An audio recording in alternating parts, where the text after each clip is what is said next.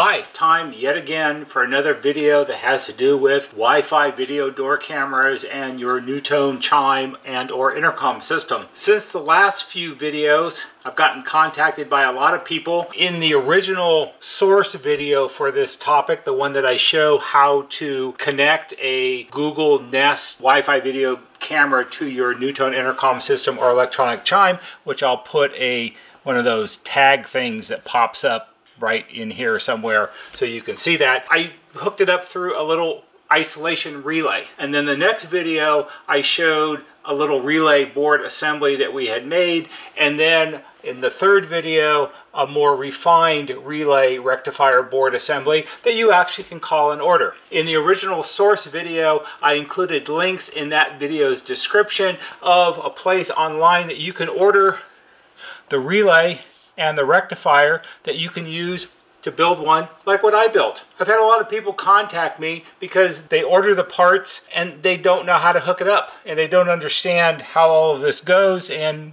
what the pins are for, and there's a lot of confusion about that. So I thought I would make another video that explains how this works and how you approach this, and show you how you can hook it up if you want to build your own. So here's our relay and here's our rectifier assembly. What you can do when you order electronic components like these or any other kind online, the manufacturer will have for you free of charge that you can download or look at anytime you want to, something called a data sheet. So let's put those tiny things aside and let's take a look at the data sheets. So these I just printed it offline. These are for this relay and this rectifier.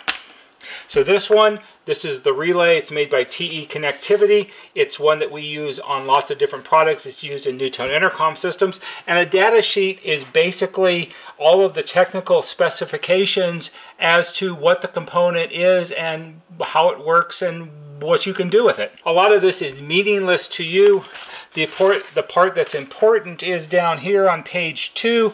You have a drawing and it's called out as the terminal assignment, and the diagram shows which terminals on the bottom of the relay are connected to different things inside. Of course, for those of you who don't do this every day, this might as well be Chinese because you don't know what it means. Likewise, the other data sheet is for the rectifier. That's this one. And if we look through this, here's a diagram. We have the package outline dimensions and it shows the size of it, and here's a drawing and it shows what each of the 4 terminal connections are, and that way you can figure out how to hook it up. All of this kind of information is all available online free. It's just a data sheet. So for whatever part you're buying, you search for a data sheet for it. The manufacturer gives them away freely because they want you to use their parts and you need to know the technical specifications. That's how you do it. Since this is hard to read and this is really small, let's see if we can improve on this so I can explain it to you more clearly. Here on the whiteboard, we have a jumbo size relay and we have an extra jumbo size rectifier. How about that? These are taken directly from the information and the drawings on the data sheet. Now I will point out at this point, if you're using some other brand of relay, some other kind of relay, something that's totally different, you're using a different kind of rectifier, although they're all fundamentally the same, whatever it is, please don't email me and say, I bought this other kind of Ajax relay and I don't understand how to hook it up. Can you please tell me? If you're going to make a change that's different than what I recommend, then it's your project and it's on you. Find a data sheet, figure out what it means, and figure out how to hook it up. So let's look at our rectifier first, since that's the first thing on your rectifier relay board. Your rectifier is drawn very simply. It's mostly a circle with a flat side on it that corresponds with the shape of the actual device itself. And what you'll see printed on the surface of the device is this. You have a squiggly line, another squiggly line, a plus, and a minus. The squiggly lines represent AC voltage. That's the AC power coming in from your Wi-Fi video door camera power module thing that you're going to connect in theory to a doorbell, but in this case you're connecting it to a little relay board. So your AC connections are one squiggly line and the other squiggly line and the corresponding legs on the rectifier. No, it does not make any difference which wires you connect to which squiggly lines because AC power doesn't care. The other markings on the rectifier are a plus and a minus. That's your DC power. See, we have squiggly line is AC and plus and minus is DC. You have outputs of plus and minus. It's changed the AC into DC, and the DC is what we're going to use to power the coil in our relay. In this particular application, the relay and the coil that's in it does not care which way you hook up the plus and minus. It doesn't make any difference. In many, many, many electronic circuits, it makes a huge, huge, huge difference on how you hook up the plus and the minus. But for this simple little circuit where we're just activating a relay, it doesn't matter. It doesn't care. It doesn't make any difference. So let's look at our giant jumbo size relay, because it truly is jumbo by comparison. This is right out of the datasheet drawing, and what does this show? So what this shows is there are 5 pin connections on the bottom of the relay, and although this will be really hard to see, there are 5 little legs on the bottom of the relay, and this is drawn as if you were setting it on its side or upside down, just like this. These 2 connections are the coil that energize the relay. The little squiggly sawtooth line denotes a resistor, which is what a coil is, and that's where your DC power will be connected. The other 3 terminals are the switching terminals. This one down here on the bottom is the common terminal, and that's the one that actually moves when the relay is energized. Then up here we have 2 other contacts, because this type of relay can either be normally open or normally closed. The normal position is the position that the relay is in when the coil is not energized. It's when the relay is at rest, when it's turned off. In this particular relay, when it's turned off, there's already a connection between the common terminal and this terminal up here on the corner. You can see the brown line, and it's actually touching the end of the brown arrow from this connection. So in its at-rest position, when it's not energized, when it's turned off, this contact and this contact are already closed.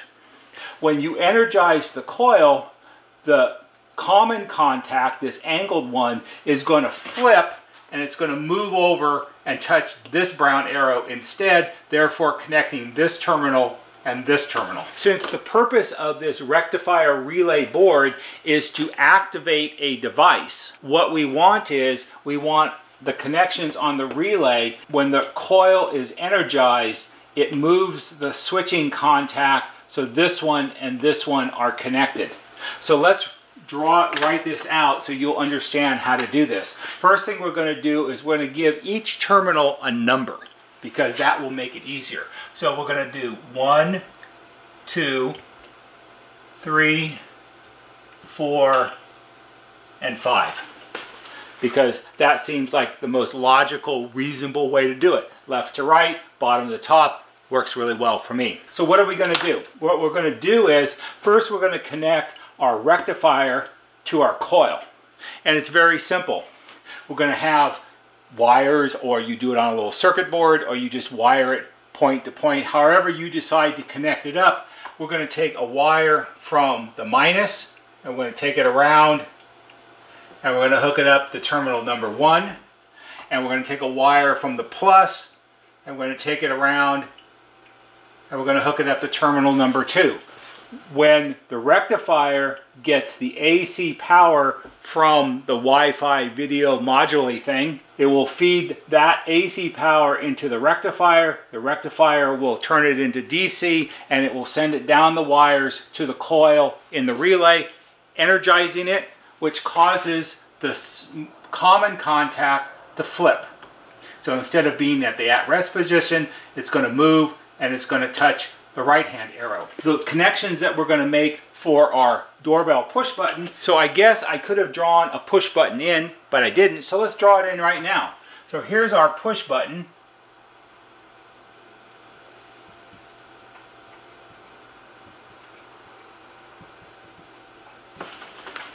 And this is the push button that is connected to your NuTone electronic doorbell, or it's connected to the electronic chime that's built into your NuTone Intercom System, the one that you walk up and push with your finger and it rings. And all we're going to do is we're going to make connections between the switching contacts on the relay to the back of the push button. It's very simple.